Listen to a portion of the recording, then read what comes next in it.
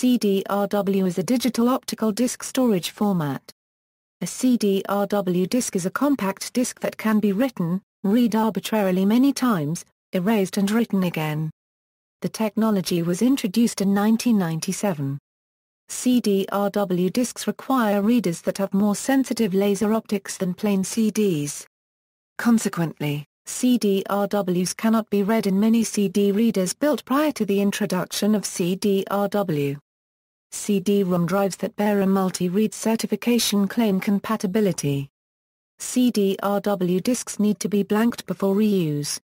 Different blanking methods can be used, including full blanking in which the entire surface of the disk is cleared, and fast blanking in which only metadata areas are cleared, PMA, TOC and pregap, comprising a few percent of the disk.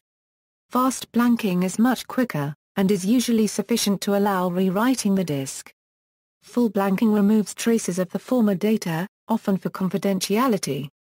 It may be possible to recover data from full-blanked CD-RWs with specialty data recovery equipment. However, this is generally not used except by government agencies due to cost. CD-RWs also have a shorter rewriting cycle's life compared to virtually all of the previously exposed type storage of media, something which however is less of a drawback considering that CD-RWs are usually written and erased in their totality, and not with repeated small-scale changes, so normally where leveling is not an issue. Their ideal usage field is in the creation of test disks, temporary short or mid-term backups, and in general, where an intermediate solution between online and offline storage schemes is required. CDMO, prior to the introduction of the CD-RW technology, a standard for magneto-optical recordable and erasable CDs called CDMO was introduced in 1990 and set in the Orange Book, Part 1, and was basically a CD with a magneto-optical recording layer. The CDMO standard also allowed for an optional non-erasable zone on the disk, which could be read by normal CD-ROM reader units. Data recording was achieved by heating the magneto-optical layer's material up to its Curie point, thus erasing all previous data and then using a magnetic field to write the new data, in a manner essentially identical to Sony's Minidisc and other magneto-optical formats. Reading of the discs relied on the Kerr effect. This was also the first major flaw of this format. It could be read in only special drives and was physically incompatible with non-magneto-optical enabled drives, in a much more radical way than the later CD-RWs. The format was never released commercially, mostly because of its inherent incompatibility with standard CD reading units.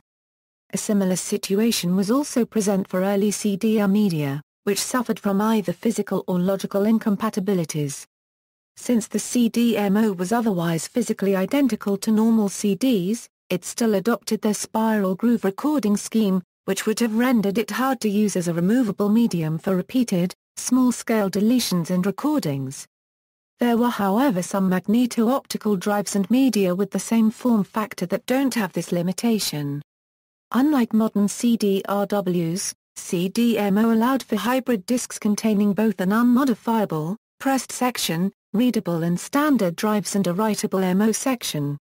This early introduction along with the lack of standards for disk recording software, file systems and formats, physical incompatibility as well as the introduction of the more economical CD-R disks essentially caused the format to be abandoned before commercialization, and the whole idea of a rewritable CD medium to be almost forgotten until modern phase-change CD-RWs appeared. Other kinds of magneto-optical media, unbound by the limitations of the typical CD-ROM file systems, took the place intended for CDMO.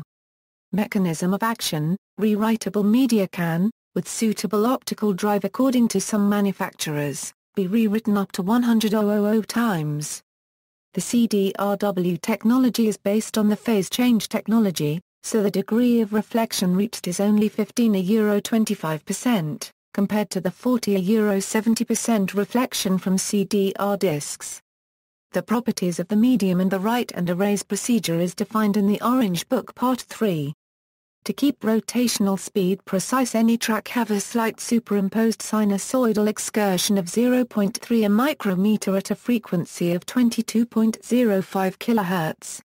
In addition, an 1 kHz frequency modulation is applied to provide the recorder with an absolute time reference. The grooves have a width of 0.6 micrometer and pitch of 1.6 micrometer. The media for CD-RW has basically the same layers as CD-R media. The reflective layer is, however, a silver indium antimony tellurium alloy, which has in its original state a polycrystalline structure and reflective properties. When writing, the laser beam uses its maximum power to heat the material to 700 degrees Celsius. This causes liquefaction of the material. In this state, the alloy loses its polycrystalline structure, assumes an amorphous state and loses its reflectivity. The lost reflectivity serves the same function as bumps on a manufactured CDs and the opaque spots on a CD-R, which will be read as a 0. The polycrystalline state of the disc forms the trenches, which is read as 1. The scanning signal when reading is created by strong or weak reflection of the laser beam. To erase the disc, the right beam heats the amorphous regions with low power to about 200 degrees Celsius. The alloy is not melted, but returns to the polycrystalline state and is thus again reflective. Speed specifications. Like CD-R, CD-RW have hard-coded speed specifications which limit the allowable recording speeds to certain fairly restrictive ranges, but unlike the former, they also have a minimum writing speed under which the discs cannot be reliably recorded, something dictated by the phase change materials heating and cooling time constants, and the required laser energy levels. Since the CD-RW discs need to be blanked either entirely or on the fly before recording actual data, writing too slowly or with too low energy on a high-speed unblanked disc will cause the phase change layer to cool off before blanking has been achieved, preventing the actual data from being reliably written.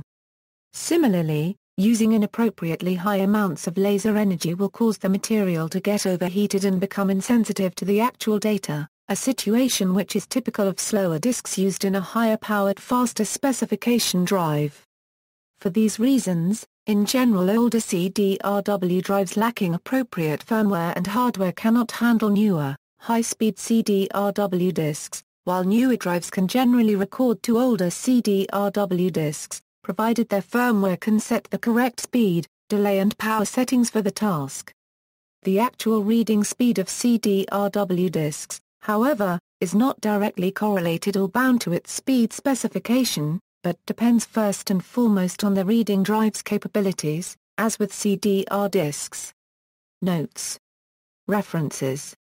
This article is based on material taken from the free online Dictionary of Computing prior to November 1, 2008 and incorporated under the relicensing terms of the GFDL, version 1.3 or later.